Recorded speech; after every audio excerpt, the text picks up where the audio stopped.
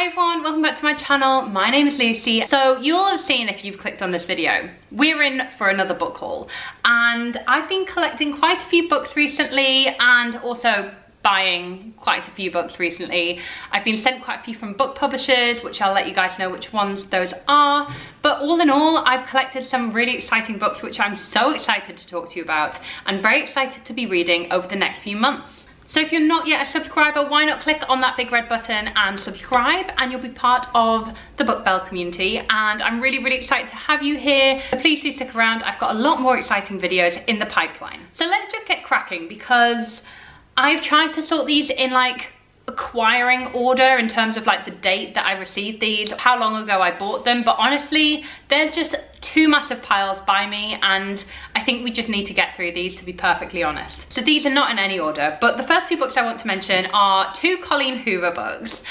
I may be the newest member of the Colleen Hoover fan club because I read It Ends With Us and I read Verity and I became absolutely hooked. So I already owned a copy of It Ends With Us, and as soon as I finished that, I knew I needed to get Verity. So this is the beautiful UK paperback, and Ugly Love. Now, I don't really know why I bought Ugly Love. Like, Verity I knew I wanted to read next, but Ugly Love, I'm not really sure why that was the next one that I went with, essentially, but I'm kind of glad I did because I'm hearing some good stuff about this. If you want to hear more about my thoughts about Verity and It Ends With Us, I did a whole reading vlog on Colleen Hoover, so I'll leave that link down below. But do watch that video because you basically see me descend into a normal person into a complete Colleen Hoover stan. Like, I become obsessed. I had to add these to my collection and I'm going to be buying a lot more Colleen Hoover books. Let me know in the comments which ones you'd recommend I read next. So next up, we have a historical romance book. Now, I was recently at YALC, which is the YA Literature Convention, and I was very restrained and I only bought one book. And that book is Katie Moran's Game of Hearts. So this is, as you can see, like a historical romance book. It's designed to look like Bridgerton, I'm pretty sure, but what is special about this is it is actually signed by the author. So it is signed, I don't know if you can see, by Katie Moran. So this is set in 1817 and it's set between Cornwall and London. It says, in a family scorched by scandal and scarred by war, Crow, the Earl of Lamorna, is as self-destructive as he is charismatic, and it will only take one spark to set his world aflame. So when Crow's younger brother catches him in a flagrant, what is a flagrant? With their widowed stepmother, a lethal chain of events is set in motion. So it's basically described as badly behaved aristocrats and gloriously opinionated women. Like, I am all about this. I love historical romance and I had to pick this up when I saw the cover. The next book I received was Gloriana, Elizabeth I and the Art of Queenship by Siobhan Clarke and Linda Collins. So this was very kindly sent to me by the History Press. So thank you to the History Press for kindly sending me this beautiful finished copy. And this book obviously is about Queen Elizabeth, as you can tell, but it's more about the art that was kind of created in the Elizabethan times and how that reflects her queenship. So it says, Gloriana tells the story of Elizabethan art as a powerful device for royal magnificence and propaganda, illuminating several key artworks of Elizabeth's reign to create a portrait of the Tudor monarch as she has never been seen before. So I'm a big history buff. I knew when the History Press got in touch that I really wanted to read this. So thank you for sending this my way. I love a bit of non-fiction. I'm always a big Tudor fan, so I'm really intrigued by this one. The next proof was one that was kind of given to me, I guess, at work. So I work at HarperCollins, and Fourth Estate, who is one of the imprints at HarperCollins, were doing a kind of proof giveaway and a meet the author with Monica Heisey, who I believe is a screenwriter for Schitt's Creek, which is already amazing. But she has written a novel called Really Good Actually.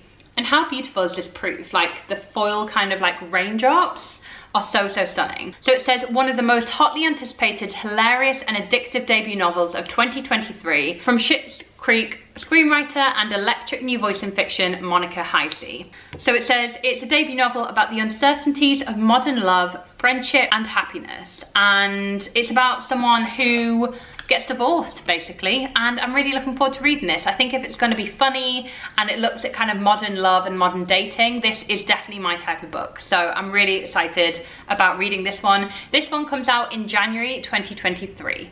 The next book was actually a pre-order. So I pre-ordered this book after seeing a load of incredible publicity of this book.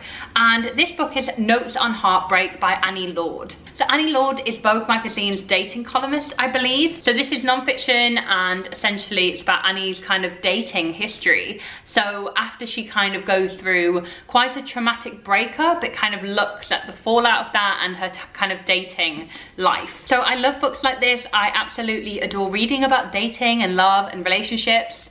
And honestly, like, I'm hoping to get a lot of like relatable content, relatable vibes from this, you know? So do let me know if you've heard of this book and if you've read it and what you thought about it. The next book is another book I bought, and this is A River Enchanted, and this is by Rebecca Ross. So you may have seen this book kind of floating around booktube. I actually got inspired to read this book because the brilliant Reagan at Peruse Project did a reading vlog talking about this book, and I just had to read it as soon as she kind of posted that, and I watched it and was like, this book sounds amazing. So the blurb says, enchantments run deep on the magical Isle of Cadence. The capricious spirits that live there find mirth in the lives of the humans who call the land home, but that mischief turns into malevolence as girls begin to go missing. Adara, heiress of the East, knows the spirits only answer to a bard's music, enticing them to return the missing girls. But there is only one bard capable of drawing the spirits forth by song, her childhood enemy, Jack Tamerlane. So I think this is like an enemies to lovers, like romance, but also a magical kind of enchanting read, and it is fantasy. So I'm really, really hyped for this. You all know I love fantasy, and if it's got a romance plot, even better. The next book was another pre-order, and this is the paperback of Gods and Monsters by Shelby Maharin. So I read Serpent and Dove and the sequel Blood and Honey last year, I want to say, and oh my god, was I obsessed. So I knew that I would have to wait for the paperback to kind of complete my set, because I did read Serpent and Dove in paperback, and this is the paperback, the UK paperback of Gods and Monsters. The only thing that's terrifying me about this is it is the biggest book. Like, let me hold up a normal book for reference. Like, look at this.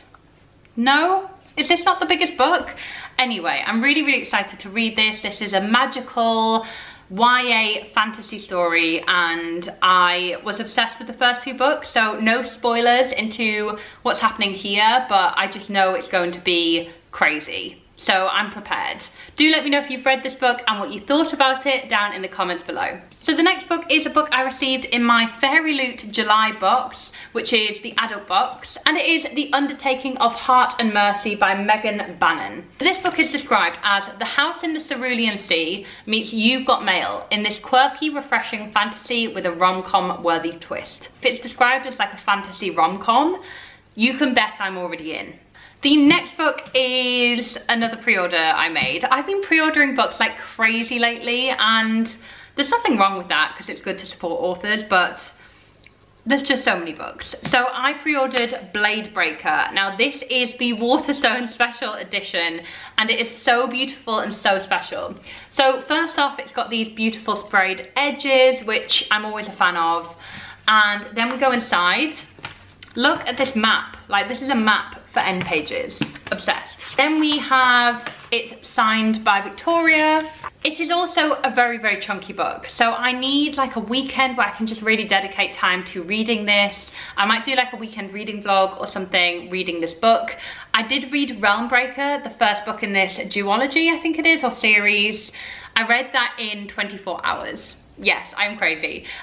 But I will leave that video linked down below if you haven't seen that yet, and you kind of want to taste about what Realm Breaker and Blade Breaker are about. But think epic fantasy, think the B team after the A team didn't manage to save the day. Like, that's the vibe we're getting. It's just incredible, an incredible cast of characters and a very rich and detailed fantasy world. Okay, I'm gonna try and speed up.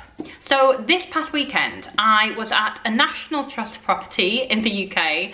I'm a big grandma at heart, and I absolutely love going around like historic houses and gardens. Yeah, anyway, National Trust usually have second-hand bookshops, so it's always worth a find if you are going to one of these second-hand bookshops. They usually have amazing books in there. And I found this very, very special Folio Society biography of my icon, my queen, Jane Austen. So first off, look at this. How beautiful is this? Then we've got the slipcase, and it comes out like this.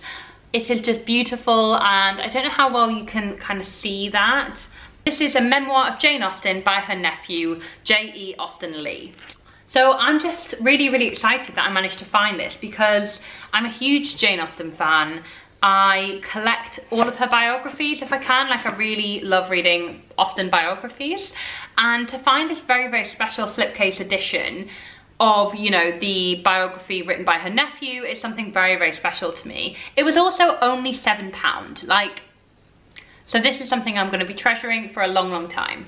The next book I kindly received from Cornerstone, which is an imprint of Penguin Random House, and it's a proof of one of my most anticipated books of this year. It is Carrie Soto is Back by Taylor Jenkins Reid. Now, this is the new Taylor Jenkins Reid book. I'm very, very excited about this. This is about a famous tennis player. So we know that Jenkins Reid always kind of chooses to, you know, kind of tell the stories of like very famous people or celebrities or people with a lot of renown. It is publishing in August, so when this video goes out, it will be publishing this month. It might already be out. I will leave links to all these books down below in the description bar. So I'm really excited about Carrie Soto is Back. People have been raving about this book, so I'm very, very lucky that I've received a proof. I'm very, very excited to read this.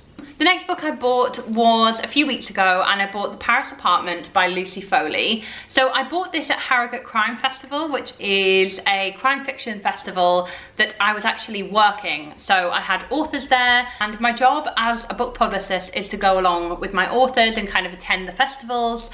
And I had to do some book shopping. So this is the latest book from Lucy Foley. This is a kind of like locked room type, locked apartment building, I guess. Like, it's set in an apartment block in Paris, and there has been a murder, and they've got to basically figure out who in the apartment has like killed this person.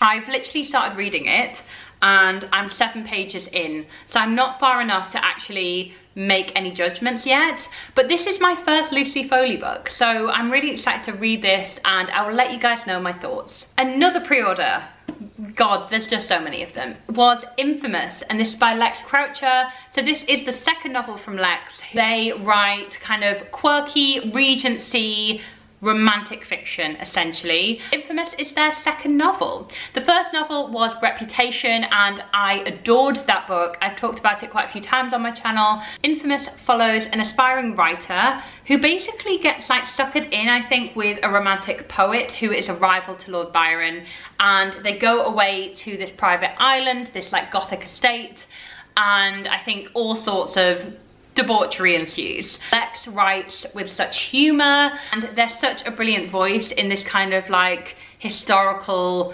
fiction but romance space, and also it's a queer romance. It is sapphic, so what more can you want? I'm obsessed. The next book I was kindly sent from Pam Macmillan, and this is Stoneblind by Natalie Haynes. Now, this is a Greek retelling of Medusa, I believe. This is publishing this September. So I am a big fan of Natalie Haynes. I really love her Greek retellings. And Medusa, like, I'm surprised that there has not been a Medusa retelling yet, but oh my gosh, am I excited for this one. Also, look how beautiful is the proof. Like, I am obsessed with this. Just, yes.